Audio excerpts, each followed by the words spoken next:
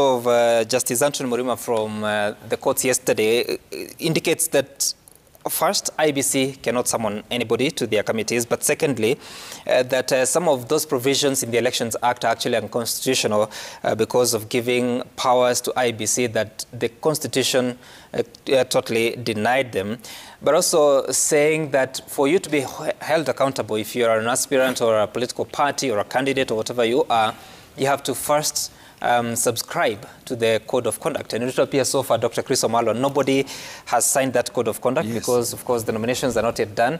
So it then means, I mean, politicians would appear to be free to do whatever they want, knowing that even if IEBC is watching, there's nothing they can do. Yeah, thank you, Sam. It is true in terms of the timing. It can only be applied to you when you've signed. And as it stands right now, we've not yet presented our papers to the IEBC. We are still going through the party primaries. But even the parties themselves, they have actually borrowed the IEBC code of conduct as we go through when we are presenting our rules and nominations to the IEBC. But having said that, Sam, it is opening a Pandora's box, this ruling of Justice Anthony Murima.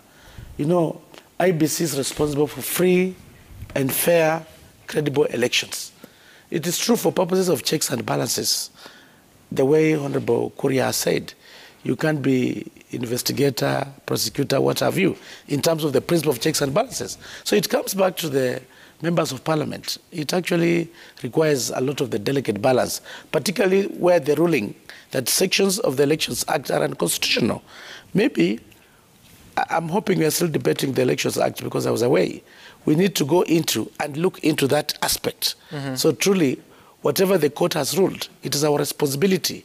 Once the court has declared a certain section to be unconstitutional, it is our responsibility to go and amend that accordingly.